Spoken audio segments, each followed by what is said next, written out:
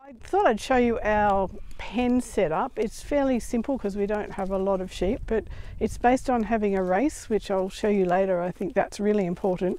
And then 3 sheep panels, and the rest of it is gates and bits of fencing. So, and the whole idea of this is that we start with a bigger pen that a sheep that are shy will move into. It's sort of opened up, and then we gradually will move them through smaller and smaller pens till we get them to the point where they're contained in the race. So we've got some sheep down in the corner of this big pen, so let's just move them up and show you how this process works. They aren't quite familiar with these pens, so they know how the system works, but normally I would be shutting gates in behind sheep that were shyer so that I can contain them as I go. Go on, keep going. And I can use these gates as part of my herding, because the gate in my front of my body is the scariest thing I can offer to a sheep. And now we're moving them up, funneling them up more and more. Now this sheep has decided not to go in, and that's because well, they are going in, but I would open this up a bit wider so that I had a more open funnel. So we're just going around it, sort of turning a corner, and now I've got a funnel here that they've gone into because of the shape of it, that it's narrow at that end and wide at this end, and I can shut that up. So now I've got my sheep, they're not going anywhere. And then I can let them, as many as I like, into this race. This race is probably one of the most useful handling things you can have. It's worth having. And I can, depending on what I'm doing, I might put a lot of sheep in here so they can't move around. One sheep on their own doesn't feel very safe, so usually a friend or two is useful. Okay, you can go in, and then I can shut the gate. Try to. Okay, so now I have the sheep in the race, and they're all ready to do things like drenching and vaccinating. Once I have the sheep in the race, they're quite well contained, and most sheep will be a lot quieter once they're contained like this. And then it's actually possible to start doing handling. So if you need to do things like check their teeth, or see what's going on with an eye that's got a grass seed, or an ear with a grass seed, or do drenching and vaccinations and those sorts of things, you can just work through the race handling those sheep. And even pretty lively, scared wild sheep are actually much easier to handle in a race. So it's probably one of the best tools if you've got sheep to have, is a race that's appropriate size for your sheep. And then the last part of these yards, of course, is being able to get out of the race, and then they head off back to the wide world. And the next lot are ready to come in.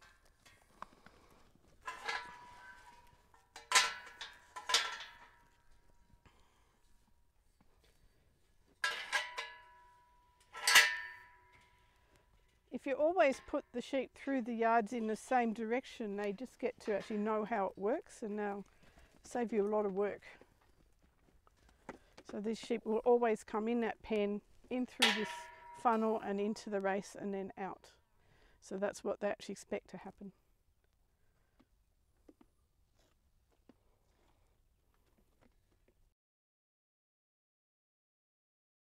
I'm going to show you how we weigh our sheep. We use these weigh bars that are normally sold for weighing parcels, and they have a digital reader. And on top of that, we put a board .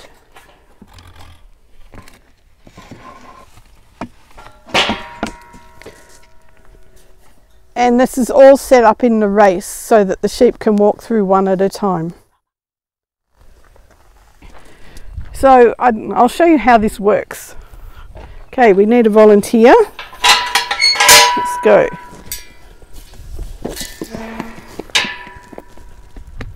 Okay, make sure he's standing right. Yep, I get 36.8, maybe 36.5. He's moving around a bit. All right. And time for you to go, dude. Off you go. Good work. Who's next?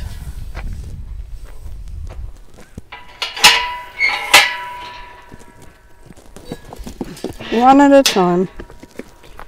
Okay, you need to come back a bit. You're standing too far forward. No, that's better. Okay, 42 roundabout.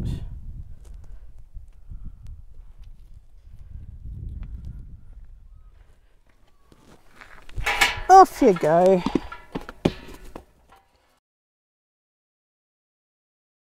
I'm going to show you how we tip our sheep up to do things like hoof trimming, because some of our sheep are up to 90 kilograms and I can't do them on my own because I'm just not strong enough. So we use this system, and when it's a bigger sheep we use 2 people to do the lifting. But this is a small sheep, so I can do it. Okay, so I just back the sheep up out of the race, which sometimes involves a bit of tricky wrestling, and up to this device that we have for catching a sheep or holding a sheep, and then the sheep tips up and sits there while we do whatever needs to be done. So it can be things like trimming feet,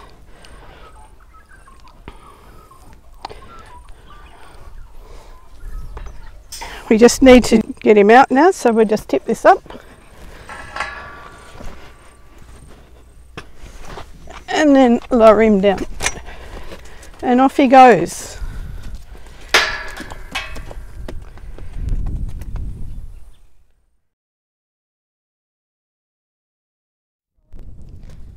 Okay, here's some ideas for how to feed sheep without having the food on the ground, which helps with reducing them picking up worms, eggs, larvae from worms, and also various diseases related to sheep manure. So the easiest way is just to have a plastic tub. Come on, chippies! I do find with these plastic tubs they tend to blow away and break after a while. And for my short sheep the tubs are a little bit deep. And another method is to use one of these tyre feeders that I think you get made for horses, and they're good because they're heavy and they're low. And I find they work quite well for a small number of sheep. But the sheep do still step in them, so you will find that you're getting manure into that tyre. But obviously not as bad as eating off the ground.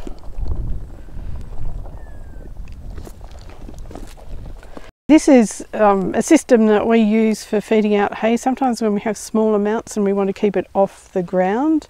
So it's just in a hay net. You can just buy these for horses, and you can put them at any height, and it makes the sheep eat slower because they tend not to spread it all over the ground quite so much. So it's handy when it's just a couple of sheep and not for too long, but filling them up every day is quite a big task. And then this is the model I like best, which is made using a couple of cot panels and some timber, and we've set it up so the tray in the bottom is at the height that suits the size of our sheep, which are obviously small. And into this goes the pellet, if you're feeding pellets, and into the top this top section we can put hay.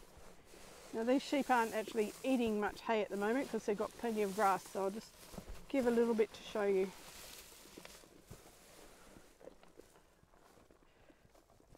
And that system means that hay doesn't get spread all over the paddock.